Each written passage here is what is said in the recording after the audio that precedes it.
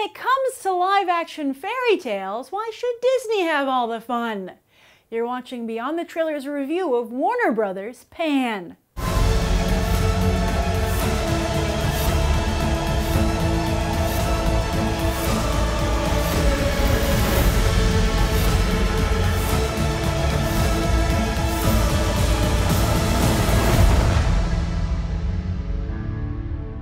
Have you come to kill me, Peter? I don't believe in bedtime stories.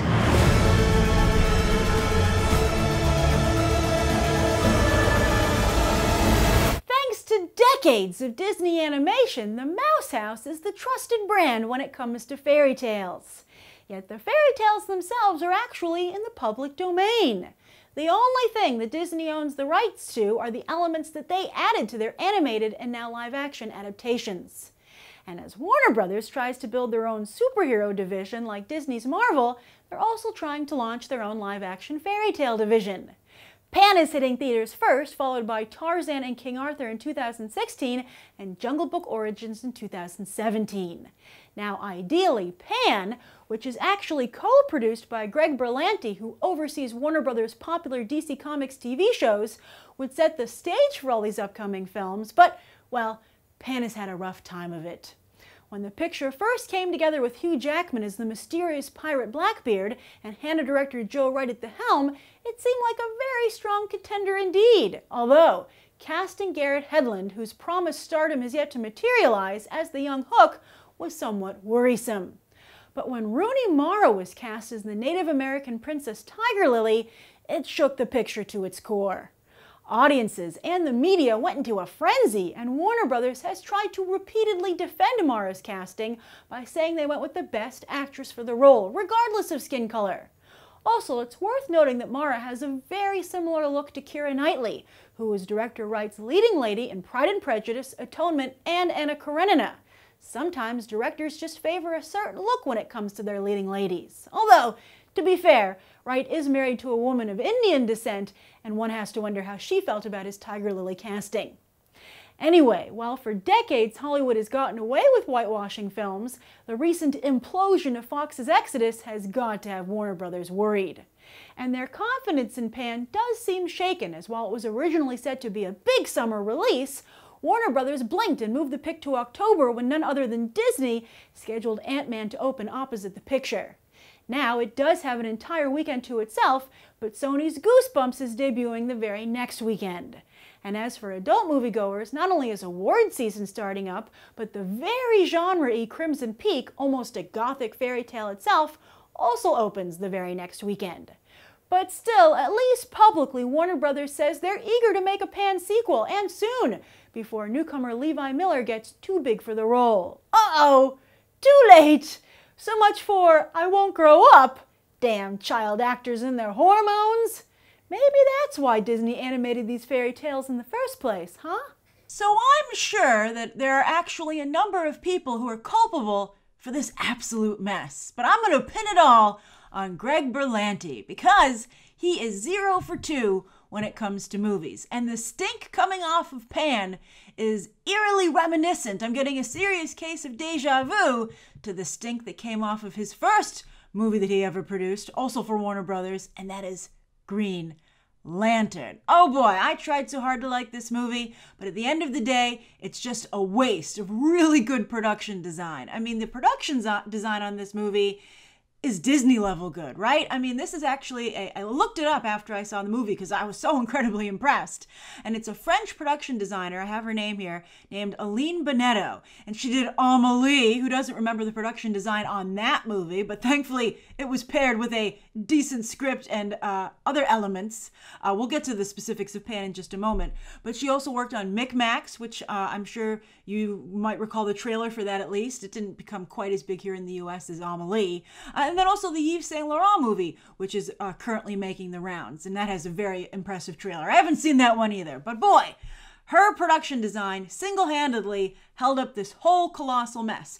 However, while Aline Bonetto did a great job pulling off eclectic mess, the movie itself does not. It is just a plain old mess. Now, that's not to say there aren't some good elements here, and particularly the cast. Just two members of the cast, actually. Half of the cast is great. Half of the cast is absolutely abysmal.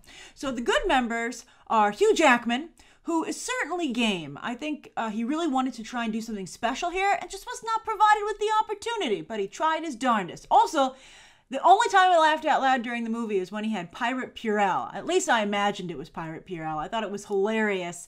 And of course, pirates get awfully dirty. So whatever can cleanse their hands must be some pretty powerful stuff. But you can imagine what his performance must be like if that's my big takeaway. Then, of course, Levi Miller, who I think just perfectly embodies or embodied Peter Pan. I mean, fantastic casting and a great actor. I think he did a really nice job. But as we saw in the open, he is growing like a weed. But I don't necessarily know if that would preclude him from revisiting this character for a sequel, because he could maybe become teen heartthrob Pan, right? Maybe. He's in a weird space where he seems too old to be like just kid Pan, but he still seems a little bit young for like the kind of Twilighty romance that maybe you could bring to this. The whole Wendy, Peter Pan, Tinkerbell love triangle, right? What team are you on? I'm not sure what team I would be on. I guess I'll be Team Tinkerbell. Wendy's a little bit of a wet blanket. But anyway, that was the best elements of the film. The production design and Hugh Jackman and Levi Miller. Otherwise, I just really couldn't understand why they were changing so many things about Pan, right? Like when the trailers came out, I was like, this seems unnecessary to me, but I'm going to trust that you'll be able to, convince me when I watch the movie. But the movie didn't convince me. It just seemed like a lot of change for the sake of change. To a classic, by the way, and a classic that does feature an origin story for Peter Pan, which they just totally flushed down the toilet, which seems particularly blasphemous considering what they replaced it with is so subpar. Now, at the very end of the movie, it gets a little bit good because Peter Pan, like Peter Pan, as we all know him, finally shows up. And that was pretty cool. I did like that quite a bit. But it also made me angry at the same time because I was like, I could have been watching this for like 2 hours, but instead you made me watch that horrible, convoluted, unnecessarily complicated origin story when I could have had 2 hours of awesome, pixie flying, pixie dust Peter Pan. I thought that was really, really a shame. I think that they should have just made that movie right away. Sometimes you don't need an origin story. Sometimes an origin story just drags things out unnecessarily, again, as I said. Now, also, as for the rest of the cast, I said the other half was abysmal. So that, of course, includes Garrett Hedlund, who I really just did not enjoy. Not only because I didn't think his performance was very good, but because I didn't understand the point of his character, especially when Hugh Jackman was standing right next to him playing a perfectly serviceable Captain Hook. I was like, that looks a lot like Captain Hook. I don't know what your name might be Captain Hook, but Hugh Jackman's actually playing Captain Hook, so I don't know why there are two of you. And they never really gave a good reason for creating this crazy backstory where Pan and Hook used to be friends. You were just like, why'd you put a middleman in there? Also, I've seen some people say that Garrett Hedlund was playing Indiana Jones, but I didn't get that. I felt he was trying to do Johnny Depp. And I have to say, we make fun of Johnny Depp, and we tease him, and we say he overacts and gets paycheck gigs these days, but I think Garrett Hedlund makes it crystal clear that it's pretty darn difficult to do what Johnny Depp does, and we shouldn't take him for granted, because this cheap Johnny Depp was not working. And then, of course, Rooney Mara. I already talked about the whitewashing in the open, which of course is just so disappointing on its own. But I mentioned that the excuse Warner Brothers made was because they just wanted to get the right actress for the role, right? Regardless of skin color. Well, regardless of skin color, Rooney Mara was just really boring in this role. I mean, if this was the best actress of the role, they didn't look very hard. I think she just did a really poor job.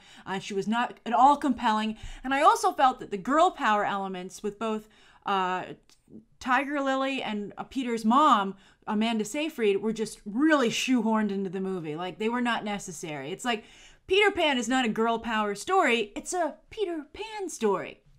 Then the other thing that I want to mention is that this movie has a tremendous amount of death in it. Like, a lot of people get killed, including children. But nobody in my theater cared. They didn't care about much when they were watching this movie because the movie didn't make us care about anybody, and they didn't really show any consequences, and we all knew where it was headed. We were like, yeah, I know he's going to fly. That's Peter Pan. We all know where this is headed. So that was another thing that really sucked a lot of the life out of the movie because, you know the destination and they made the journey not very good. So the only reason that I'll actually see this movie, the only reason is if you're a fan of really great visuals, like production design, if you appreciate that, then maybe you should go as a matinee for like half price. Also, if you're going to go, you have to see it in 3D. The 3D is very well done. It's actually, really brings the production design right to you, to life. And I think it's very well utilized. There's a lot of 3D-ness in the movie. And also, the flying pirate ships are pretty darn neat. And they look particularly good in 3D, flying over the skies of London. That was really nice. That's when I still had some hope for the movie. I was like, it's really pretty. And then it just became too dumb for me to continue a conversation with. So that's my review of Pan. I'm very curious to hear what you thought of it, if you decided to go and see it. And what do you think of Warner Brothers' future when it comes to live action fairy tales if this is their opening salvo? And Greg Berlanti, how do you feel about that Booster Gold Blue Beetle movie that he wants to make, considering his horrible track record? Should maybe just, stay away from it and let someone else do it? Like, not even produce it. He's horrible. He's really, really bad. All right, but his TV shows, I'm sure, are wonderful. All right, so thank you so much for tuning in, and you can check out some other episodes right now.